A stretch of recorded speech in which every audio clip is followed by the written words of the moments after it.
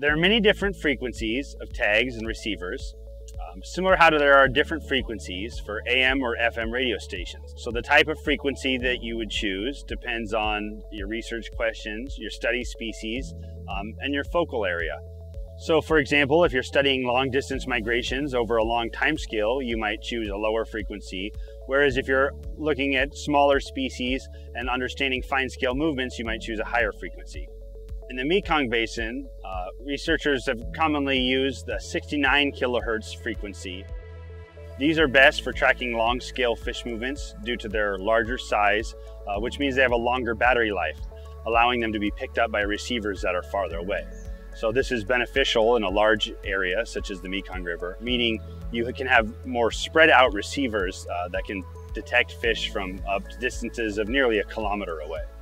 It might be easy to assume that the bigger the tag is better, but there's a general rule for tagging, and that is not to exceed 2% of the fish's body mass in the weight of the tag. If you're studying smaller species, you need to use smaller tags to make sure that you aren't causing stress or mortality to the fish. Most of these tags are surgically implanted in fish, but there are other ways to implant a tag, and that could either be gastrointestinally, so inserting the tag into the fish's stomach, or attaching it to the outside of the fish using some sort of harness. Now let's talk about where you would place individual receivers in the river. Generally, you would start by choosing, important junctions you want to look at. So if, say, we want to track fish movements coming into the 3S basin, we're going to put more than one receiver in a given location. And when we go to place that individual receiver, mostly that's driven by the bathymetry of the river bottom. That is the shape of the river bottom, because that's going to affect how sound transmits underwater. Generally, we'd be looking for a clear line of sight to a fish that we're detecting because, the sound waves, they might be blocked by rocks or excessive bubbles underwater, but also distance is a factor. So you want to have a receiver close enough to the fish that you're able to detect it, because that probability of detection is going to vary with the distance to the receiver. So most receivers are installed in what we would call a gate formation across the river. There's generally a downstream and an upstream receiver that would allow you to detect which direction a fish is moving. So for example, if a fish was detected on the downstream receiver first and then on the upstream receiver, we can assume that that fish is migrating upstream. Alternatively, if we detected a fish only on the downstream receiver multiple times but never on an upstream receiver, we might be able to deduce that that fish is, perhaps holding in a deep pool near that downstream receiver. Looking at the patterns of where fish are detected on each receiver can really give us a lot of clues about how that fish is undergoing its migration. As far as actually anchoring the receivers, well, that can be done in a variety of ways.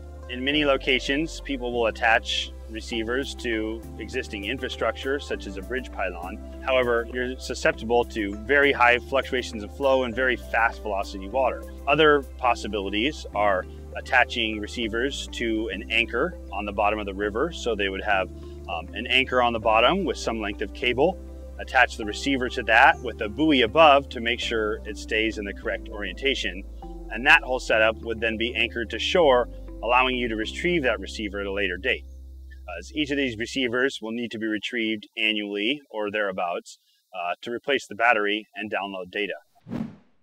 Because of the very fast water velocities in the Mekong River, if anchoring a receiver to the bottom of the river isn't feasible in a given location, or you're worried about high flows or theft, another possibility is suspending that receiver from a raft or some sort of other floating object. This allows the receiver to travel up and down with changes in the water levels, and it can also enlist local villagers or others to sort of keep track of this gear and make sure that none of it is susceptible to theft. There are other more expensive technologies that can help to minimize theft.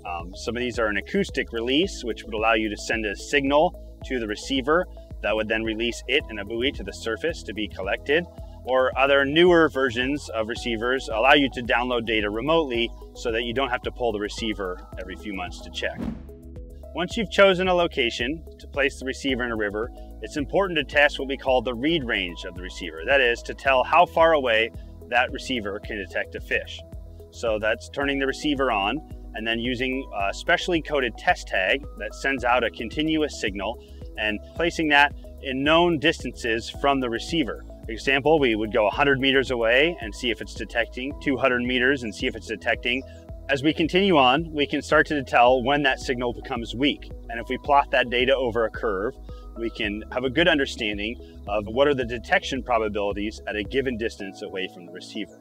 This is important to do for all of your locations to really get an understanding of, did a fish pass that particular location or not, and can we be sure, or did we have 100% detection across the river? Of course, all of this sounds good in theory, but a place like the Mekong Basin is a very difficult place to anchor receivers, mainly due to the incredibly high fluctuations in water levels between the dry season and the rainy season, and the fact that there isn't much infrastructure to attach the receivers to outside of that.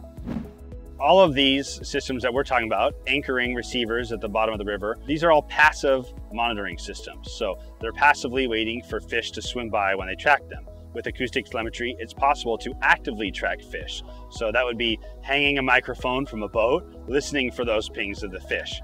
This is similar to radio tags or other technology, allowing you to kind of follow a fish as it moves throughout the river.